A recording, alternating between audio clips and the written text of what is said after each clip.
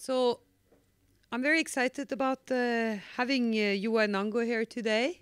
He is currently exhibiting in Bergen at the Festspillutstillingen, or Festspillutstillung, or annual exhibition of Bergen. Very excited to go and see it, which I'm going to do in a couple of weeks. I saw his work at Documenta, and he was represented both in Athens and in Kassel. I only got to see the Kassel exhibition. It was very exciting. It was 2 venues actually in Kassel, so we got to see both. And it's Joar Nango lives in, I'm just going to say something about him. He lives in Tromsø. He's an artist and an architect with a degree from the Norwegian University of Science and Technology. Nango works with site-specific installations and self-made publication that explore the boundary between architecture, design, and visual art. Joar Nango, he says this about himself, or they say in Bergen, that Joar Nango and his people are reindeer herders from Sápmi. And as you probably all know, if not, you should know, that Sápmi is the traditional Sami territory that covers northern Norway and parts of Sweden, Finland, and northwestern Russia. The Sápmi country also have a lot of languages, which I'm sure that Joar will tell us about, which is very similar to what you were saying about Mexico. There is, when you go into the Bergen Kunsthøgskolen, you will find 3 films that Joar Nango has made, which is out there, and also an interview with him. All very interesting. In that interview, it fascinated me to see when Nango talked about what it was like to go to an architectural education in Norway and be presented half a page about Sami architecture in this curriculum. Which took, I guess, a day or something to go through, maybe half a day, maybe not so long, even less, and what it was like. So since his education, Joar has been building a large collection of books which is relevant for Sami architecture. And that is utilized in the exhibition in Bergen in what is called, I didn't know, so but it's very interesting. He's going to tell us about that too, the Girjegumpi, which is a small building made as a nomadic library inspired by the Sami Gumpi. And also, he has been using his van.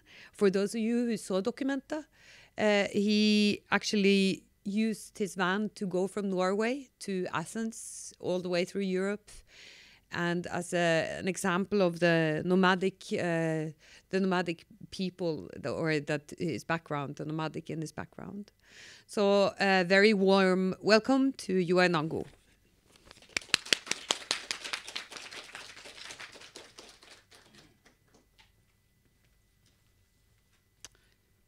Thank you so much. Thank you to Kio for inviting me, and Lotte, and thank you to Jorge for a great lecture, inspiring.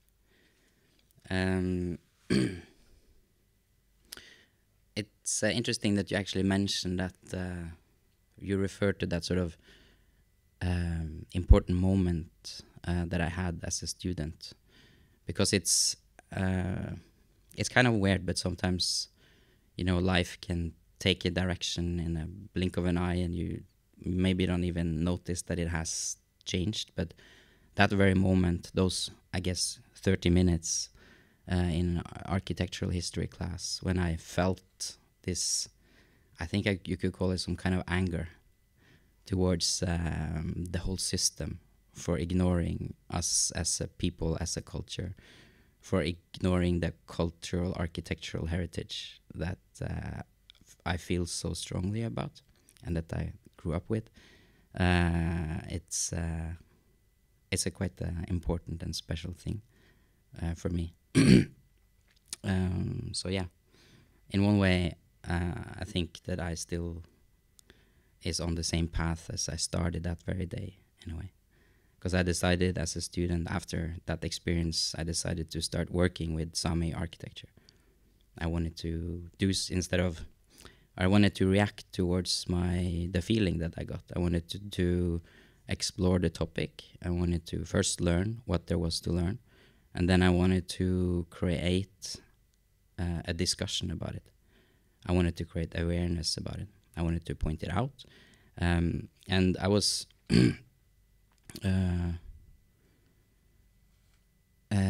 during my studies doing this project, which is called the Sami Hugsendaida. It's already 13 years old, year old, and it's a project that it's a magazine. I wanted to, instead of sort of maybe defining, or like many architect students I think have done before me that has Sami heritage, I think they have designed buildings with a sort of a Sami motif or a Sami purpose, and went very much into sort of the design task. While I was maybe more interested in the discourse around this very interesting topic. So I wanted to create a discussion platform, a place where other people than me could have an opinion about Sami architecture. I wanted to also challenge the idea of what Sami architecture could be. So making a magazine, or a fanzine, you could call it, a DIY, small little pamphlet, felt like the right place to start. So I was the editor and the photographer and the writer of this little magazine.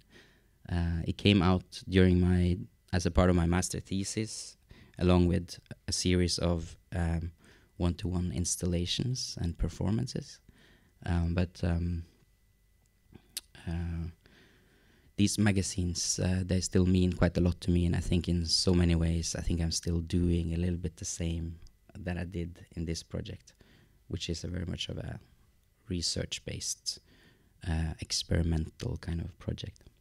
I stole a lot, so most of the material might look like I wrote, but I didn't.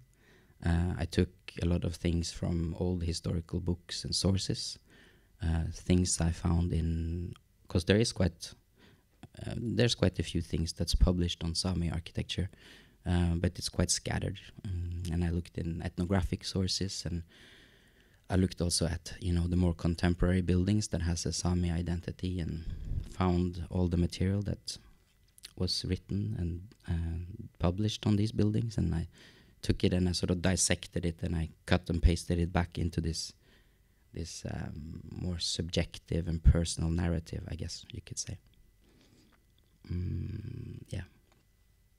The first one to the right is called Sami Hugsendaida for beginners, and it's basically it gives you an overview of the traditional architectural kind of typologies, the building types that we have, and it gives you also some insight into discussions about representation and self-representation, appropriation, obviously becoming an important concept to open up for.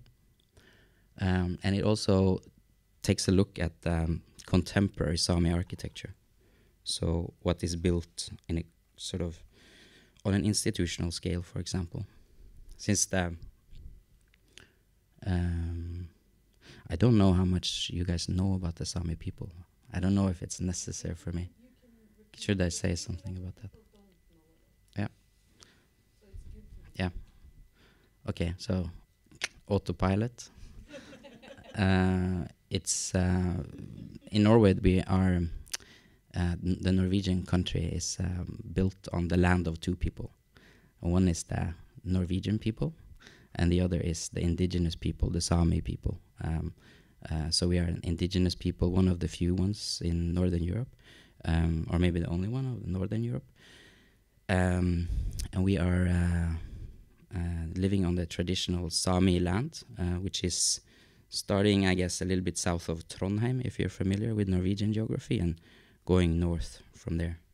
It spans over 4 different nation states, so it's on Norwegian, Swedish, Finnish, and Russian territory. We are, it's hard to number us. Many Samis also don't want to admit that they are Samis. So it's a very fluctuating kind of number that we operate with when we count Samis. But I guess the number I've heard lately is like between 100 and 200,000 people. I think there are many more, depending on the definition, of course. Yeah, so we have been here since time immemorable, meaning indigenous status, and we are not only one culture. So what you said about me coming from a reindeer herding culture is just partially true. We have many other different livelihoods as well, but the reindeer herding is what we're most known for, since it's a bit, I guess, more exotic and more noticeable as a bit more different type of culture than what we normally live in this sedentary kind of modern civilization. This is what it says on the Kunsthøgskolen homepage. So. I know I'm going to talk to them about it. Yeah, but originally we were, or we are 9 different languages.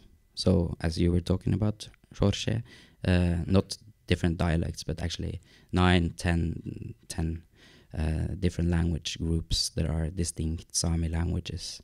The one most common to know about or to hear when you turn on the Sami news, for example, is the Northern Sami, which is the language group that has most Sami speakers, and which is from the area where I'm from. So that's the language that I'm speaking.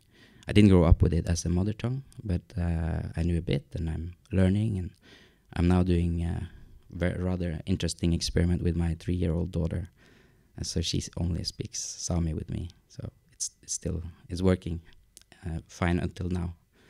I don't know about puberty and teenage time, how those complex conversations gonna work in Sami for me, but I hope I can manage, or maybe I'll be better by then. Was that okay, or are there any questions about the Sami culture? I could maybe say a little bit about the political sort of contemporary climate today. We have been obviously moved sort of our traditional land and livelihood, especially traditional fishing in rivers and traditional sort of small-scale coastal fishery and reindeer herding in the inland of these areas have been very, very pressured by other initiatives, other sort of resource extracting initiatives, mining industry and the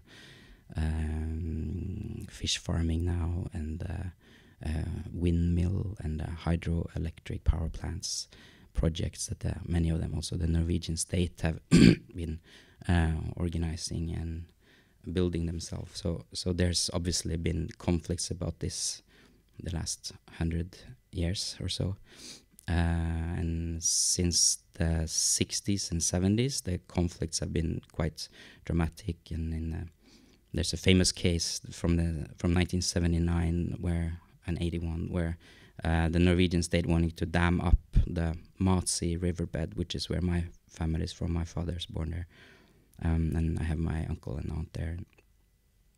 And this led to there was 200-300 people that was going to be forcefully removed because the Norwegian state wanted to make a hydropower plant on the Alta Masi River, and they needed to build a big dam, obviously. So the plans changed. They built the dam. The dam is there today, but the village was not flooded, so they didn't forcefully remove the Sami population of Masi. But obviously, it had that huge impact on nature, local reindeer herding, and this was a big conflict that I think the prime minister responsible for the building of that dam not so long ago admitted was a mistake to actually follow through with, Gro Harlem Brundtland.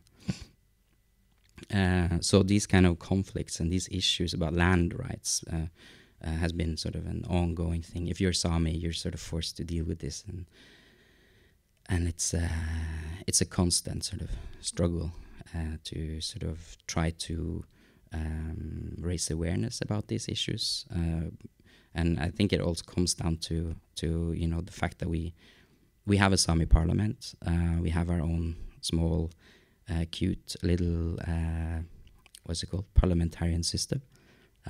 So we elect people to sort of represent us in a parliament building that's in Karasjok. And it's beautiful, and they're doing a lot of good work, of course, but when it all comes to all, we cannot decide what to do with our traditional lands. We don't have that last sort of autonomous power, and that is, of course, a very complex issue to constantly have to deal with.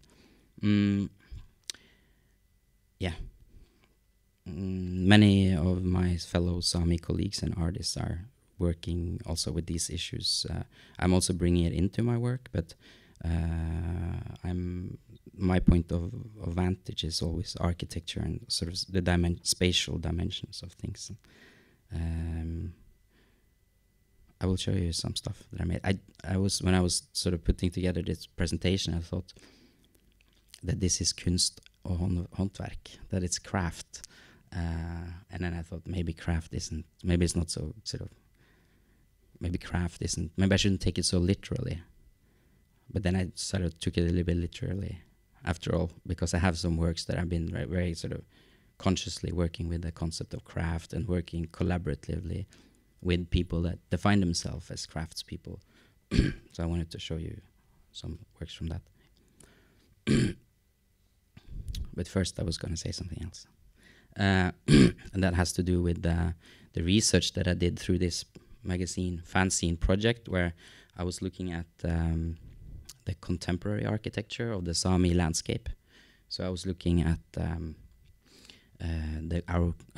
institutions built for the Sami nation, and there's been many of them popping up since I guess the 60s, and also let's say after we lost that Alta case. I think there was sort of a lot of awareness that sort of came to the Sami, the issue of the Samis, and we were, I don't know, maybe a little bit like as a compensation, we were given some maybe more funding for building our new cultural institutions. And of course these cultural institutions, they're very important for us, but they also must have a design. So there's most of them has architects involved, and none of these architects are Sami. Maybe previously there weren't so many Sami architects to pick from, but nevertheless, I think this image is it's a sort of a collage of images that I put together, which shows examples of a specific architectural design method, you could say, where the architect have been taking a rather sort of familiar architectural typology from traditional architecture, a culturally significant building, which is the lavvo, which is the conical tent shape. It's a bit similar to the teepee of North America, if you are familiar with that. So this is for me. I realized that there were so many of the buildings that actually were using this same sort of design methodology. They were like this sort of giant lavvos made by architects that came from the outside into the Sami culture. They found the lavvo. They got very excited by that. Naturally, beautiful, exotic. It's the first and most sort of obvious symbol or image that you see when you meet the sort of traditional Sami architecture, and then all of these architects ended up doing exactly the same, which was sort of taking that form, the first form that they saw, and put that into an otherwise, quite conventional type of architecture. So our landscape in Sápmi, which is the name of our land, and the Sami areas are now filled with this architectural typology of giant lavvo, and I have sort of jokingly called it a syndrome. So there's some kind of a giant lavvo syndrome happening amongst these architects that are asked to design for a Sami specific culture. It's a complex situation to discuss these things. You can be critical to it, but they also serve a purpose. And especially in if you look at this building, which is in Russia, which is on the Kola Peninsula. it's there's two Sami cultural buildings on the Russian side of the border. So in these areas, obviously, these buildings serve a quite important purpose. You know, they're actually showing as sort of a Sami presence in this landscape. So I think it's a very sort of it's a relative thing to talk when you talk about these things. I think you should sort of it depends on the situation, how sort of how they work within the landscape. But there's all kind of different functions to these buildings. This is a blacksmith. This is a church or a little chapel. This is a rasteplass. This is a hotel. This is a cinema, restaurant, cultural house. This is a bar. This is a little small sleeping hut. Shopping mall. Railway station. Another cultural house. And here you have the Sami parliament in Karasjok. The same kind of design methodology also, in one way, you could say is also used on the grocery store in Kautokeino and Karasjok. These are the two sort of main Sami villages in Norway, where the Sami language is used in everyday situations everywhere, and it's like the majority of the population are Sami. So here they have the Sami Rema 1000, which is the Norwegian grocery store. Thinking about and sort of criticizing these sort of architectural methods, I became a little bit tired, I think, of being sort of always critical and sort of always talking about these things. You know, and I still talk about it. Somehow this serves as a very good starting point for a lot of the things that I'm interested in, because it deals with architecture and representation in such a direct way, and it's a very sort of almost like slogan-like thing to present. But I wanted to do something more with it. So what I did was that I took these photos and I went to the places and villages, or I developed them into knitting patterns. 10 different colors, sort of based on Dale garn, a traditional Norwegian wool producer, which has some really amazing sort of color selections that I really like, and I grew up with my grandmother. So I designed the sort of a colored pattern of 10 different colors for all the sweaters. And then I traveled to these villages where the buildings are, and I found people that were skilled knitters. They're everywhere in Norway. And then we together sort of, the knitters knitted. I didn't learn how to knit that well, but I was sort of in close contact with them, and we sort of worked together. We worked with this series of textile sort of prototype sweaters that we called Sami shelters. I thought it was a bit interesting to sort of use think about the architecture also as clothing in a way, as like the first sort of soft layer that you put on to protect yourself, and then sort of take these big buildings and bring them sort of back into the very sort of intimate, close, more sensitive architectural scale in a way. These have been touring for I think almost 3 years now. There's a bit nice. They're in this group show that sort of keeps being asked to be shown all over Canada, and I think it's going to New Zealand. It's fun to have such a lightweight work. That's like you can fold them and put them in an envelope and send them. Because most of my work, as you'll see from now on, is not that small, or they're quite material heavy, and there are many of them also designed as architectural spaces.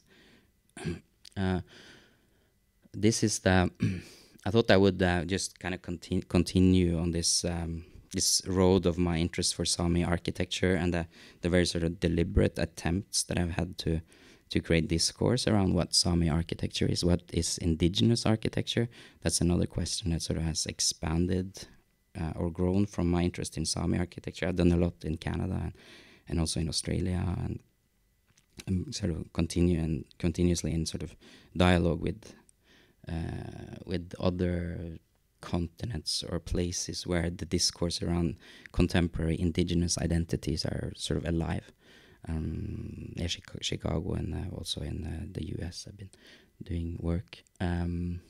But this work is more of sort of a work that sort of started growing behind me in a way. When I was sitting working in my studio, for 10 years, I sort of gradually accumulated books and Xerox copied things and things I printed out that I found online. There was like kind of a after I haven't been sort of publishing those magazines or fanzines in like 8 or 9 years, but I still sort of kept doing the same. I still kept sort of collecting all this material and still kept sort of having that same kind of interest. I just didn't do any sort of output of it anymore because I got a bit tired of it's a lot of work to copy those scenes and sort of keep, because I didn't have any publisher, anyone to help me. So there wasn't really time, but I accumulated a lot of material, and in 2018 I was asked to be the festival artist of Festspillene i Nord-Norge in Harstad, which is it's like a kind of a big festival happening every year, and it's the equivalent to the one in Bergen, but it's of course a bit smaller, but it's based around the north. And for that project, I sort of it was a bit like a similar moment where I just sort of was wondering what I was going to do, and I just turned around in my studio and I just sort of saw this giant bookshelf that I had there, and with all this paperworks and all this sort of untouched archival material, and also realized that I'm probably the only one in the world that has these things, this sort of a bit eclectic collection of literature. Because, of course, obviously, I also collect things that I think or books or theory that I think is like kind of relevant to this type of discourse, like things dealing with post-capitalism or things dealing with decolonization. Obviously, is a definition that I've been sort of touching on quite a lot the last 10 years. So what I decided to do was that I wanted to make a library, a public library that's called the Sami Architectural Library, which is basically sort of it has a starting point in my personal archive, and then I thought I am very interested in this vernacular architecture. It's one of the things that I constantly do. Is like when I'm home and driving around in the Sami traditional area, I constantly take photos and I interview people, and I'm particularly in love with this beautiful little mobile reindeer herding hut. It's called a gumpi in Sami language, and I have probably like 20, 30 amazing kind of examples of how they're built and how they're thought about. There's a lot of kind of knowledge that exists around this. We're actually making a film about it, me and a filmmaker these days. But yeah, based on that sort of Gumpi technology, I wanted to build the library in a structure like that, so it would be like a mobile kind of small scale library which could move around and be a little bit more kind of fit and equipped to visit more remote Sami areas. Parallel to that, in Harstad, I built as a performative thing, as a social space. During the festival, I brought together a lot of people, two Sami carpenters, one that's working in the Sami National Theatre as a sort of production designer, stage designer there, Ole Thomas Hetta, or Ole Thomas Nilut, and a technician from the Sami Art Center in Karasjok called Kjetil Zombie. So together and Ole Henrik Einejord is another Sami architect who's a bit experienced. He works here in Oslo. He also helped us a little bit with the design and the building of this small gumpi, Kirje Gumpi. And then we also did a one-day seminar where we invited all the Sami architects that exist in the world. Can anyone guess how many it is? It's 8. So we invited all of these 8. We tracked them down and we sort of dragged them out of their cave, wherever they were. And we said, hey, we're going to make a seminar about Sami architecture. You guys have to come. We are inviting all the prominent people that has designed all this, well, some of them the giant Lavvo buildings. And we're going to talk about Sami architecture, and we're going to sort of bring our heads together. Do you want to come? 5 of them, I think all of them wanted to come. 5 of them ended up coming, which was amazing, I think. And then we had a whole day seminar where we discussed and presented our thoughts of Sami architecture. And we started the birth, or it was like the first stepping stone towards the establishment of the Sami Architectural Association, SAS, which will, which it didn't, that's Sami Geladele, Sami Arkitektura Servi. It means Sami Architectural Association. Here is Stein Halvorsen himself, the guy that designed the Sami Parliament, and it was so amazing to meet him. He's this amazing guy, and of course, you know, all the attempts that I had, or all the plans I had to be like critical towards him, just totally didn't work, because he is a brilliant architect and really nice guy. And then in the back of that space we had, because I thought, okay, we're going to make this Girigumpi, and I think what's really interesting is, you know, since we have so little sort of cultural history around architecture, you know, like contemporary architecture in Sami context, it's like kind of, it's a bit hard, it's not so much. So I thought it would be nice to sort of try to, since we are obviously developing ideas about what is contemporary Sami architecture, I thought it would be nice to sort of, to root it to something that already exists, something that we have that's very, that we have strong tradition about, and that is our craft. That's what we call dwedji. The Sami dwedji is not like the Norwegian term håndverk, and it's not like the English word craft. It's something much wider, and something much more rooted in depth and a more holistic way, thinking about the relationship between man and material. So I thought it would be nice to work with what we call deep mudochi, which is a soft doji, or textile, skin, leather crafts. So I invited a friend of mine and one of the really experts and best doyars, experts in doji, to come and to sort of work with me in the back of the, or in the space in this week while we were building the structure outside. Yeah, so here is Katarina Spikskom, that's her name. Here is her, this is a, she's really good, and she's really also a perfectionist. Many of these people working with these, you know, hand-stitched leather projects, they are very concerned about detail and perfection. But I really wanted to challenge her and to sort of think more about improvisation and sort of fast, efficient way of working with materials. Here is her sleeping bag. I don't know if I have, yeah, I think I don't have so many. We did a lot of different things. I don't have so many photos of that here, but I will skip through and show you other photos later. There's some really low resolution in these photos.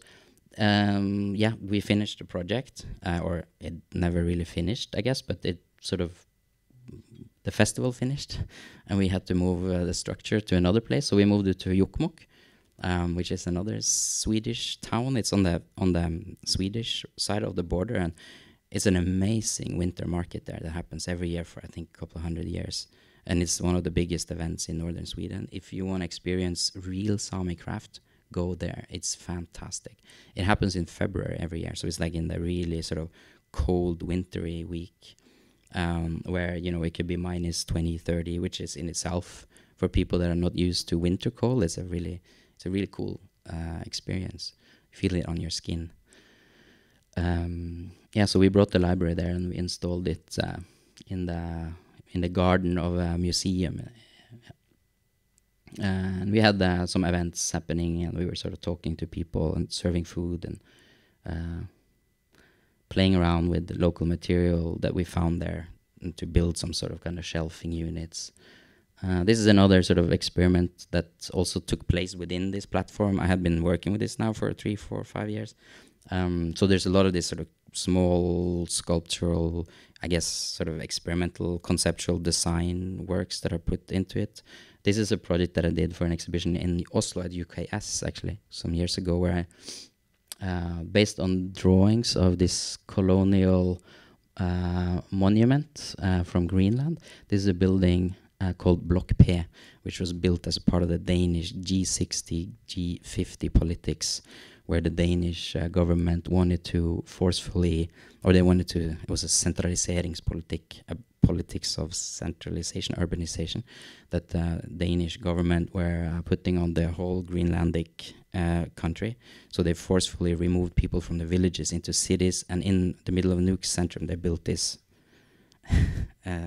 giant social housing project, and much inspired by, I guess, Khrushchevska architecture and Russian Soviet communist architecture from the 30s. How to host as many people as possible in one building, I guess, was the strategy. And they yes, this is in Nuuk in Greenland.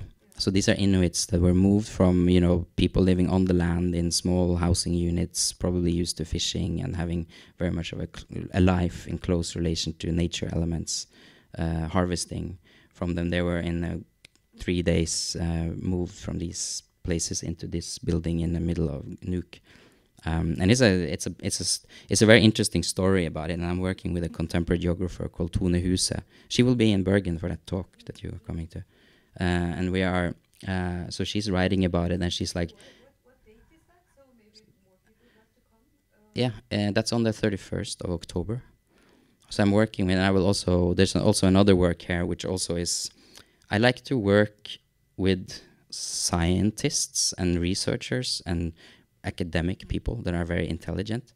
I like to, and what I like to do is to instead of referencing them, I like to drag them into the project and sort of put them almost in the gallery if it's possible. So that's a little bit what I did with this project. I asked Tone to write a text. So there is a text that's written about this block in the gallery, and then I also took the facade drawing and I contacted an indigenous group in Colombia. That are they are producing this sort of hammock designs through an ethnic design group in Holland called Maka Design. So through them, I got them to design and to weave this hammock based on this indigenous architectural colonial design. So that's a part of the library, and it's also in Bergen. You can like lay down and read the text from Tone if you want. Then the library was invited to go to Canada, which was a really amazing opportunity. It's in the National Gallery of Canada. There was a big exhibition opening last year called Abadakwane, which is an international indigenous quintennial, so not biennial, but something happening every 5 years, a bit like Documenta. They have made one edition, which was called Sakahan, which is it's a word. The title is from the local indigenous language, Anishinaabe language. And for the second edition of this indigenous quintennial, they invited me to be one of 5 artists doing commissioned work, and they wanted the library. And then instead of bringing that structure, which felt really weird to sort of bring it over the seas like that, we just decided to build a new one and rather work with the sort of the books themselves. So the books were there, but then I also wanted to sort of continue this architectural experiment with the connection between skin and leather production and architectural design. So what I did was to invite Katarina. She came over, and I also met with this fantastic craftswoman she was Anishinaabe from that territory, from the area. She's called Grace Rat Jerome. So together with Katarina and Grace, we did this like week-long workshop where we were working with skin, and we were teaching each other how to, you know, prepare skin in the traditional Anishinaabe way and the traditional Sami way, and also in some ways that where we sort of invented a little bit. We had 3 moose skins that we installed on the outside. So this is the foyer of the National Gallery, and I built that structure in between those 4 concrete columns. I wanted to sort of elevate. I don't have so good photos of it, but I wanted to elevate the library a little bit and make it a little bit like something in between a storage house and a library. And it's a bit inspired by my aunt's storage house in Masi, which has this like really, really amazing aesthetical expression. And she knows it, and she always like shows, when I come visit her, she has to show me some new stuff that she's put into her shed, and she pretends like she didn't prepare it, or that she doesn't know that it looks great, but it really does. And then we kept sewing things. This is like actually it's a bag that I found. I got like access to the sort of storage rooms in the gallery. So I just picked old banners and old things that were sort of hadn't thrown out yet. And some of them, these are like bags for paintings. These like nylon covers that were sewn for some Renaissance paintings. And I got 2 of those, and then we sort of made some sleeping bags out of them. And then we made book covers for many of the books, some of them are, I really like these. They're me and Katarina sort of working together. She's sewing, and sort of I'm just running around finding different things, proposing her to sew from.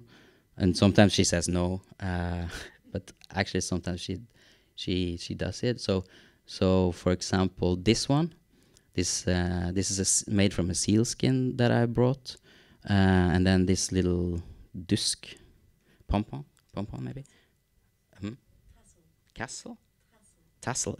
This little tassel here was actually from an exhibition that just closed before we came. That was from about Marie Antoinette. So they had made this like tassel design in the whole gallery. So we added that to the sealskin, and I think I really like it quite a lot. And then these are some kind of these are some old kind of huge African porcupine needle that we sewn into this, that we found in the museum shop. So we were like sort of scavenging the area for different things to put together. And then on the outside, we made this sort of social gathering space where we, of course, dealing with tanning skin, also skinning animals is like a really bloody and dirty, gory kind of thing process. So we wanted to do it outside, and we found this like really beautiful little area that was designed there to sort of do theater. I think they do it like every year, summer theater, but the rest of the year this park or this like public space is standing quite unused.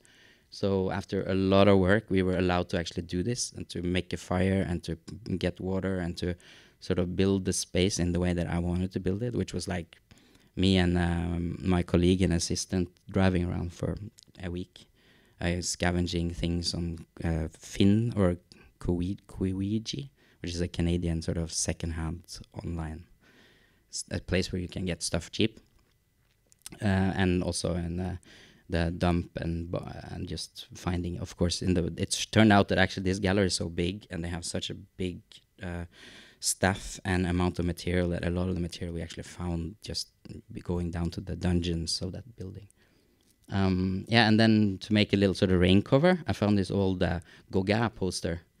I don't know if you know the story about Gauguin, who he is and what he was doing. Yeah, maybe you know. But I thought it was a fun thing to sort of use that cover, use that poster banner as a roof for a little building, and to cut out his nose felt also a little bit appropriate. We were also doing, while we were driving to get the material, we discovered a lot of roadkills. There's really a lot of roadkills in this area. Ottawa, this is in Ottawa. It's like it's an area that's quite rural actually. So a lot of the highways had roadkills, which we picked and skinned and worked with on that place. As I said, we had 3 moose skins, so it became this like kind of social energy around that space, where people were contributing or just popping by and wanting to try, because Grace and Katarina were there, teaching all the time. We did it the Sami way, which is to boil we take the bark from the willow, the selje, and we boil it for hours, and to get this really basic kind of almost like a tea, a very dense type of tea, and then we soak the skins in that, and we tan it in that way. There's a bit of a different way to do it in Anishinaabe area.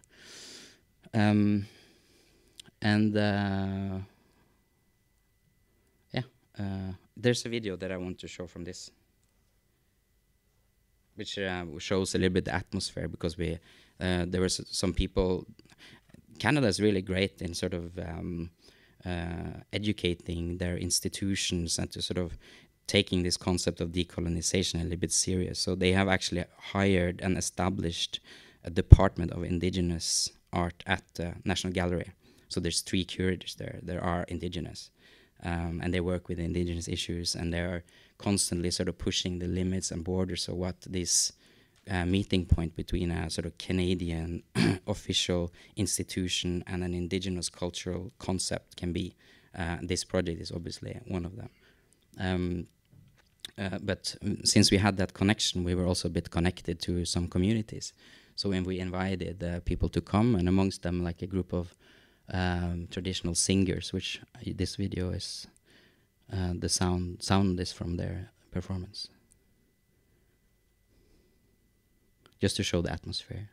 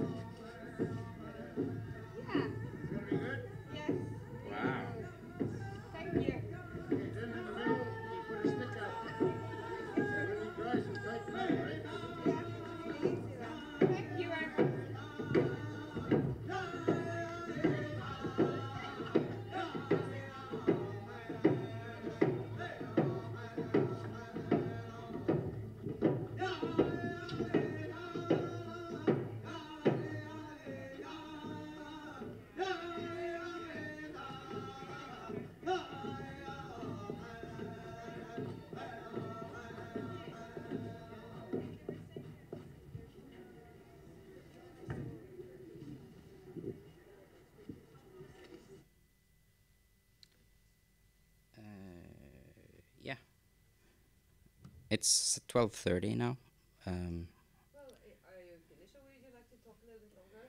I could talk a bit longer. Go for like 10 minutes more? Please. Okay. Yeah, but that's good, because then I get to show a little bit of stuff from Bergen also, which is it's a very big exhibition for me that I've been working on now for 2 years, 1.5 years, and it opened now in the 4th of September, and it was supposed to open in May, like it usually does. That exhibition happening every year. It was a big honor, obviously, to be asked to do something like that, and also a big opportunity, because there is a little bit of funding already there, for example, because it has a tradition and it has a bit of a structure built around it. So for that project, I brought also the library there. I did 5-6 different projects, but I also did this one new project, which is also sort of a collaboration with Katarina Spikskog that you just saw in Canada. I brought her into this project as well. And that is this project, which I called Rakas. Rakas is a Sami word for a small inner tent, which is used it's used inside the lavvos to create some sort of privacy. You see one hanging here. We made one for the Girigumpi when we were working in Harstad. And this rakas is it's a tradition that's not so common anymore. It's people are not doing it, but it's there's still some people doing it. And I remember seeing it first time when I was a kid and sleeping in that. And it was just amazing. Of course, you had this like little magic tent inside the lavvo, and it's made for privacy, but it's also made to keep the mosquitoes out for children, and also to some people also say it has an effect towards smoke because it can be a bit smoky when the weather is wet in a lavvo. But I wanted to sort of make those, and then well, that wasn't really where the project started, but I found through Mathias Dambolt, who I just told you about, who's an art historian in Copenhagen. He's Norwegian, but he's been working a lot with the history of colonization of the Nordic countries, which is something that we in Norway like to think about as something that never really happened, that we never colonized anyone. But that is simply not true. There are some stories about that, and there's also stories, if you think about Norway as a part of the Danish state, which it was for 200, 300, 400 years. The Danish state also has its stories about, for example, colonizing Greenland. And also the Norwegian-Danish government, when they were one kingdom, they also sent a lot of missionaries and, let's be honest, colonizers from the south up to the northern Sami areas to missionate, to teach the word of God to Sami people, which were not Christian. So we had our own natural Sami traditional religion, but during the 17th century, especially, and early 18th century, a lot of missionaries were sent up there too. They were building churches, and they were Christianizing the Sami people as a strategy of occupying land territories. Obviously, the church was used as a colonizing force, as I think in some ways it still is on other continents. But yeah, so. One of the guys that went on these missionary trips is a guy called Knut Lem. He was Danish. He was Norwegian-Danish priest and also linguist. And he went to. He lived in Alta for 10 years in the early 17th century, and he also became a prominent, I guess, person. And he published a book based on these travels and journeys in the north in 1769, which is this book, which is commonly known. You see it here to the left. It contains 100 copper etchings of Sami life, the life amongst the Samis. Knut Lem, double E, L-E-M, Knut. And this book is amazing. It's fantastic, and every Sami that is a bit nerdy about history knows this book. And the drawings, the etchings, are beautiful, and they are made by a copper etcher that was he was hired by the Danish king in Copenhagen to do this kind of etchings, and he was super skilled. And these etchings are reproduced a lot of places, and the first sort of detailed description about Sami architecture is in this book.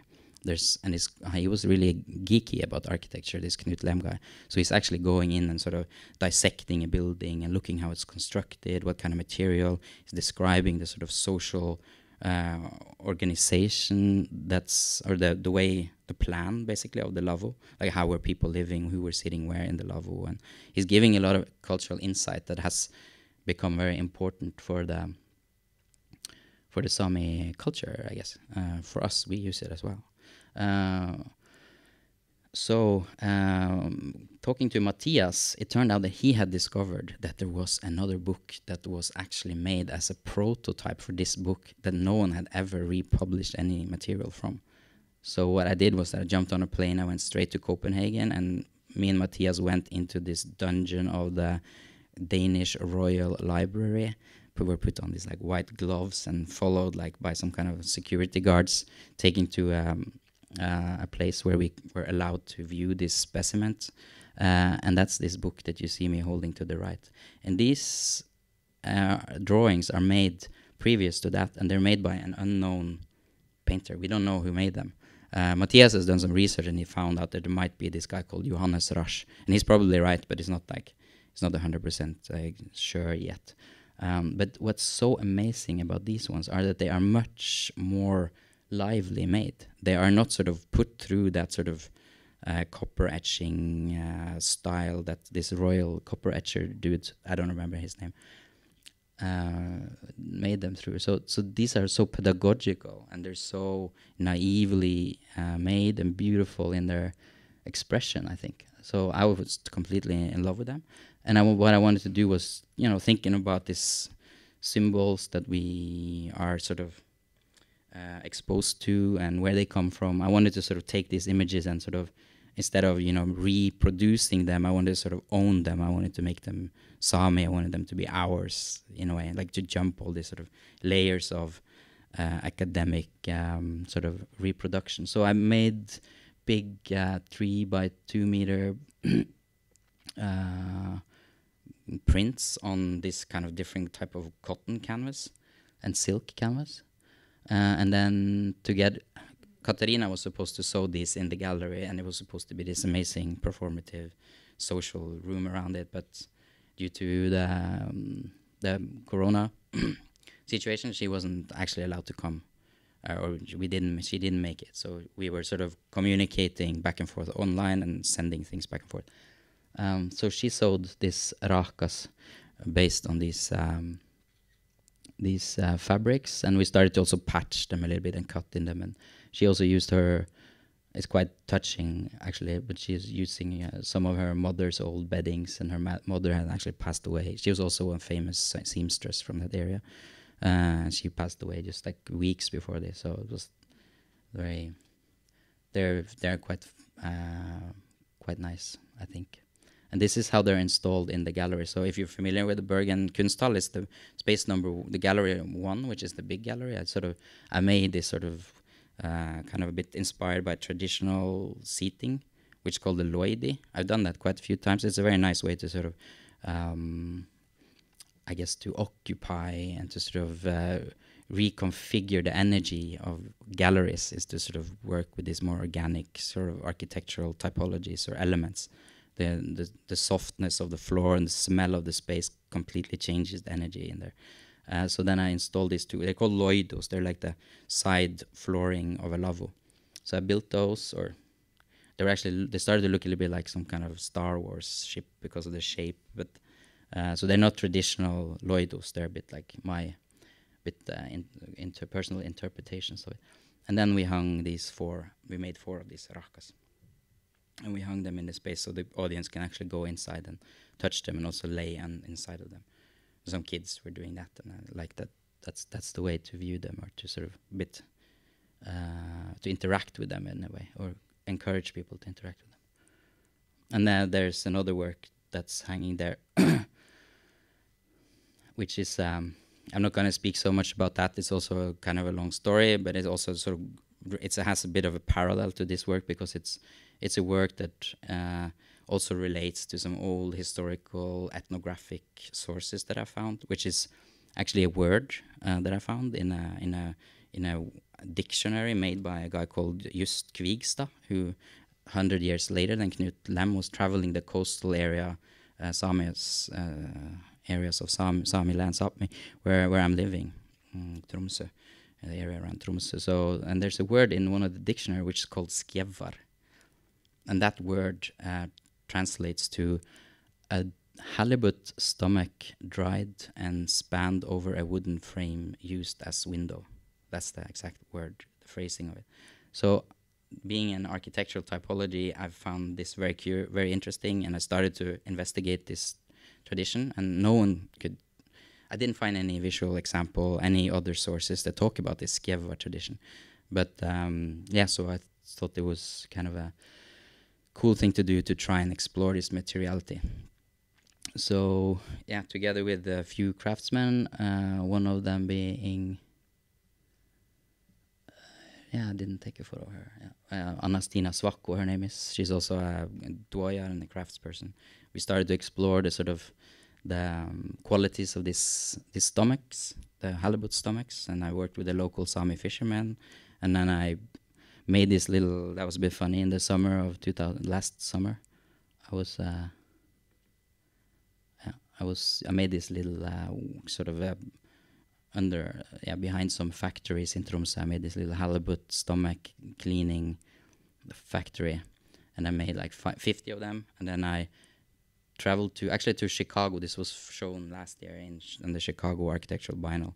So I brought over these stomach skins, and then I sewed this 4.5-meter big screen, which has a sound installation that's made by Alexander Rishaug, and an animation made by Markus Garvin. They're both artists based in Tromsø. So it's a bit of a... So I wanted to have some kind of a bit like a outer space-ish kind of energy to contrast this very sort of organic and ancient type of materiality. And it's all sewn together by this type of thread, which I was taught to make, which I made from reindeer sinew. So it's the sinew of a reindeer. Yeah, I'll stop there. This is from Chicago, but then this is in Bergen, so it's you see it there. You see it? You see it hanging there, but I didn't build that structure. I sort of just took the screen. And here you see detail of it. This is in Bergen. The detail there is from Bergen.